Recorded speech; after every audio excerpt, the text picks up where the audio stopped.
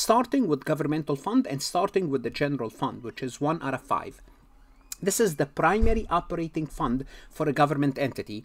It covers the day-to-day activities and services. Simply put, here's what's going to happen.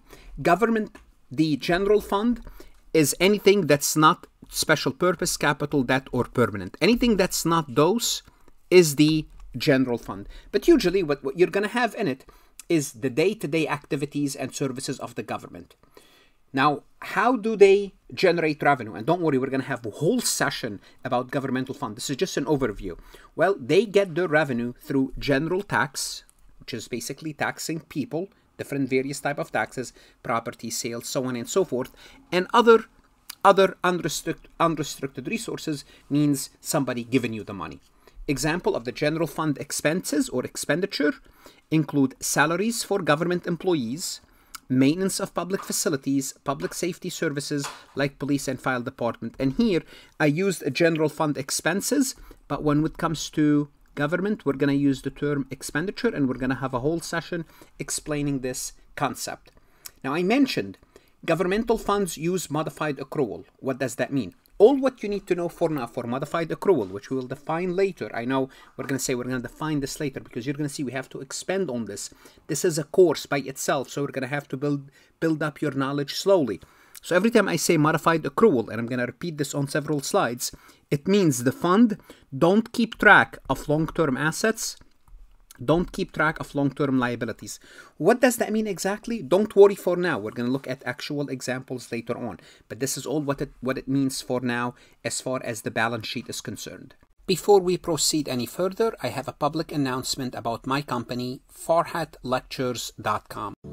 Farhat Accounting Lectures is a supplemental educational tool that's going to help you with your CPA exam preparation as well as your accounting courses.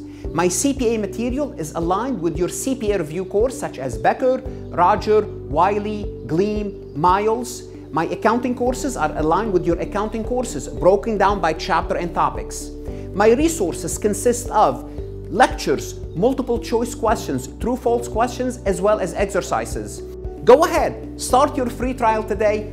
The second type of governmental fund is the special revenue funds, and we could have many of them here.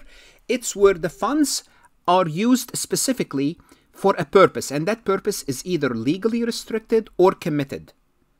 And that purpose is other than debt service or capital project, because we're going to have special funds for those. An example will be a state gas tax. Basically, you're imposing when you fill out your car with gasoline, you pay a specific tax.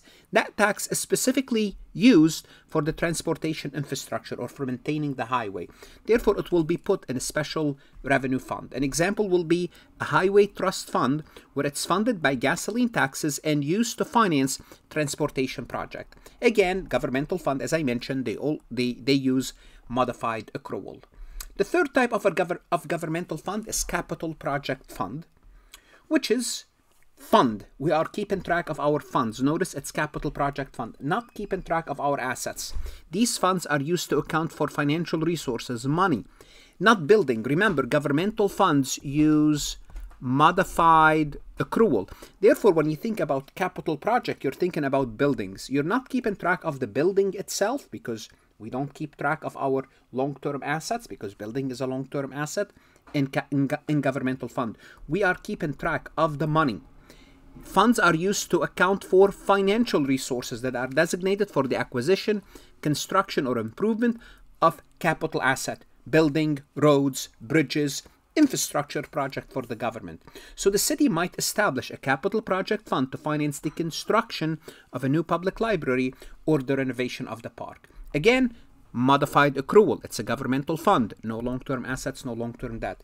So hold on a second. How am I going to be doing this from an accounting perspective? Just hold on. We're gonna have a whole separate session about capital project funds. The fourth type of governmental fund is debt service funds, and we could have many of those. Again, these funds are used to account for the accumulation of resources. Again, keeping track of the money. For what purpose? For the payment of principal and interest.